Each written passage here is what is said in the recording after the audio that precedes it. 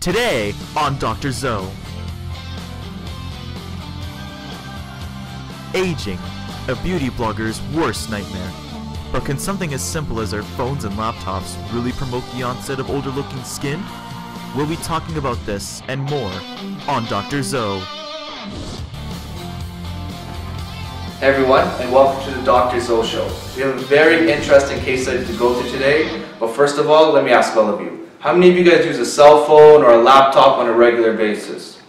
Okay, pretty much all of you. How many of you guys go outside on a regular basis? Okay, far less of you, but still a good chunk of you all. What if I told you that those laptops and those cell phones and even go outside on a regular basis can cause your skin to age at an accelerated rate?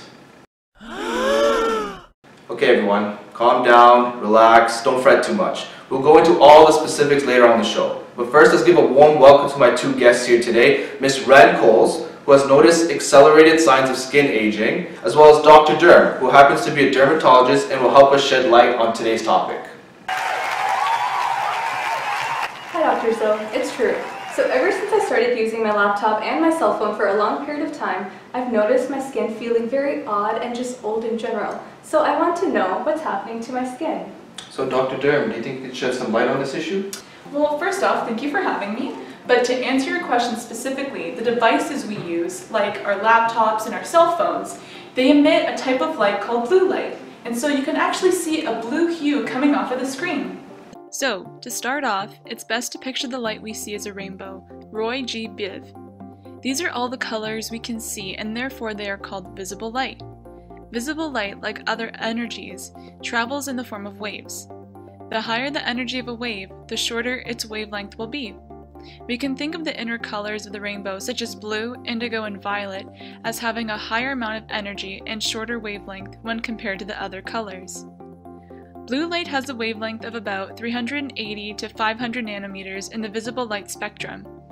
It is actually one of the shortest, highest energy wavelengths of visible light.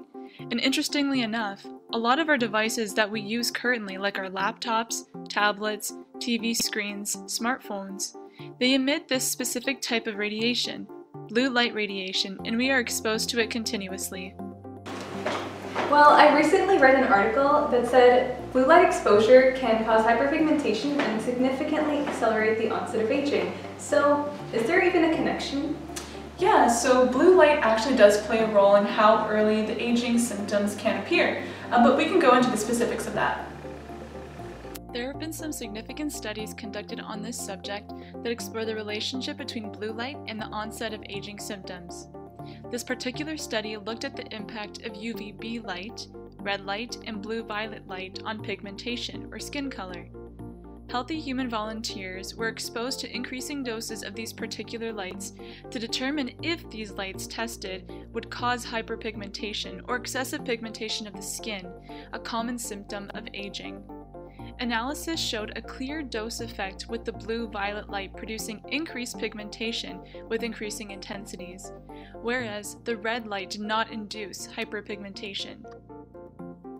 Also, when compared to UVB radiation, the blue-violet light induced significantly more hyperpigmentation that lasted up to 3 months. This study suggests that there is a link between blue light exposure and the appearance of hyperpigmentation or age spots. However, it is important to consider that this research study exposed the volunteers to a significantly higher intensity of blue light at 150 joules per square centimeter than might be produced by your phone or other electronic screens. So the effects may vary between individuals based on this and the exposure duration. So this does suggest that blue light plays a role in stimulating the aging process, but there are other factors to consider. For instance, the amount of time that you spend in front of the screen or how far you are away from them, as well as how much time you spend in the sun, your diet, and even genetics play a role. Okay, Dr. Zoe, so what are some ways that I can protect myself from blue light exposure? Well, there are a lot of things you can do in order to protect yourself from overexposure to blue light. You can buy devices that emit less blue light in the first place. You can buy certain filters from your local technology store that filter out a lot of this blue light. In the same way, you can download certain apps that have this filtering effect. Other ways is to enrich your diet with antioxidants, or you can even apply a little bit of sunscreen before using such devices. Well, thank you both for answering my questions. I learned a lot and I'll be keeping all these things in my mind the next time I use my cell phone. Alright everyone, that was a great show. Thanks for tuning in. Hopefully you all learned something new today, and see you all next week.